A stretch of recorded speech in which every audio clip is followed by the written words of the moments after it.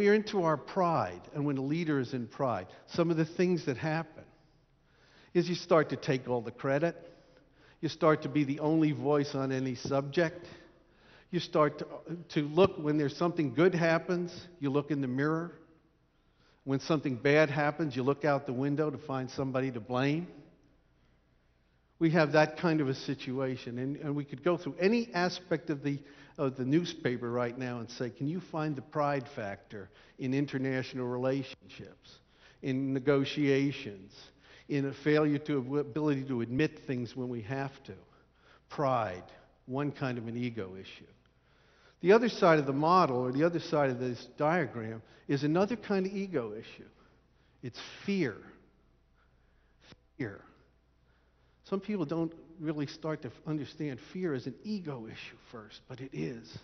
And we're not talking about wholesome dread, because it says the fear of the Lord is the beginning of wisdom. But as Proverbs says, the fear of man is a trap. We've taken the horizontal fear, which is wholesome. What does God think? Do I want to displease him? And we spread it to the right and to the left so that we run around being afraid of everyone. We fear everyone. But fear, as it drives a leader, now think of some of these fears. I'm talking about toxic fear. You all know what it is, and you know what it happens in an organization that becomes gripped with fear. Name your brand. I'll name a few. Fear of failure. Fear of rejection.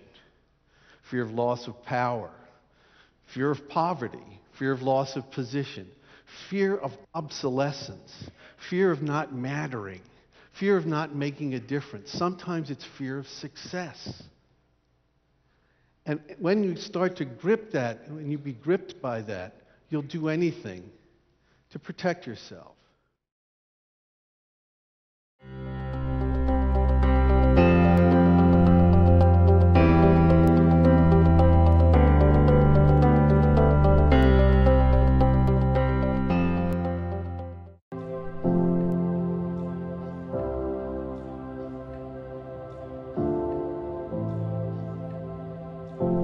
Sunday morning that he actually came to my house and knocked on my door and then literally fell at my door, and he bled out in front of us, but he managed to tell me who had done this thing to him.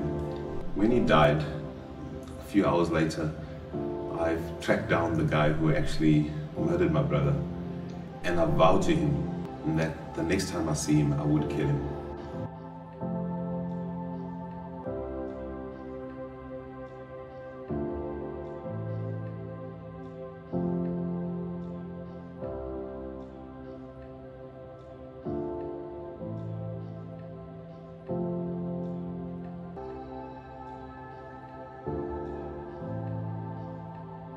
And you know, I had a very one-dimensional idea of what it was to be a leader, and that was to be in charge. And I'd never ever considered Jesus to be a leader. I knew he was my savior. I knew he was a teacher. I knew that he was my God. I never really considered him to be a leader. One of the first scriptures that really pulled it back to me was in Matthew 20:28, and that was, the Son of Man didn't come to earth to be served, but to serve.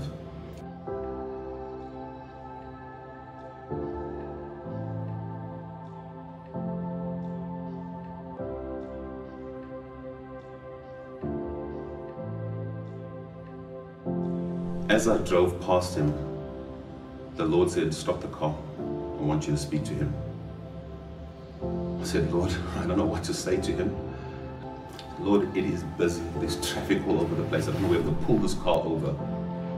Stop the car. I want you to speak to him." I said, "Yes, Lord." 200 meters further up the road, there's a little bus stop that was empty, and I turned in there. So one of the things that I'd learned from the habits of leading like Jesus was to hear God's voice. So spending that time in solitude, in time in prayer. And that's what happened to me in the car. Before, I would have probably ignored it. But this time I knew without a shadow of a doubt that I was hearing the voice of the Lord. As he approached the car, I stepped out the car and I called him out by name. So I can only imagine what happened in his mind Because the last time he saw me, he had seen me, I had vowed I was going to kill him. And he stopped dead in his tracks. And immediately a peace came over me. And I spoke to him, I said, I'm here in peace. And so I told him, I'm a born-again Christian. And the Lord has led me to you today. And I'm here to forgive you.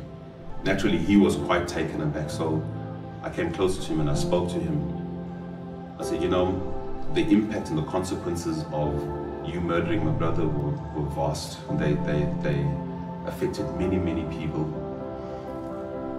But today, I want you to be at peace. I want you to understand that you are forgiven. I forgive you on behalf of myself. I forgive you on behalf of my family. And I want you to find the peace that you need.